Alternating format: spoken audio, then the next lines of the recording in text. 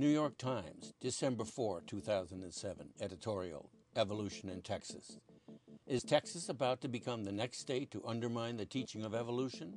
That is the scary implication of the abrupt ousting of Christine Comer, the state's top expert on science education. I was just doing my job.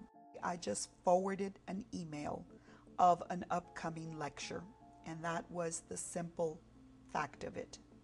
Then I got a phone call from my immediate supervisor, and she said, "We're having a meeting tomorrow, and we need you to be there." I said, "Absolutely." So imagine my surprise when I get there and they give me a memo of termination.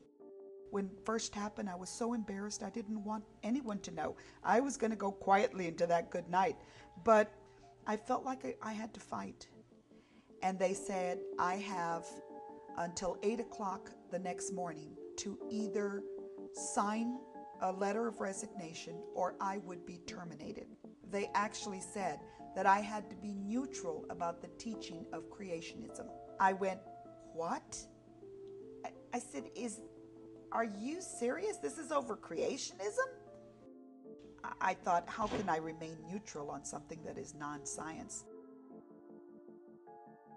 I got emails from people in Paris, in Hawaii, in Alaska, in London, and former students contacted me and they said, "Ms. Comer, keep on fighting, stand up for the kids of Texas."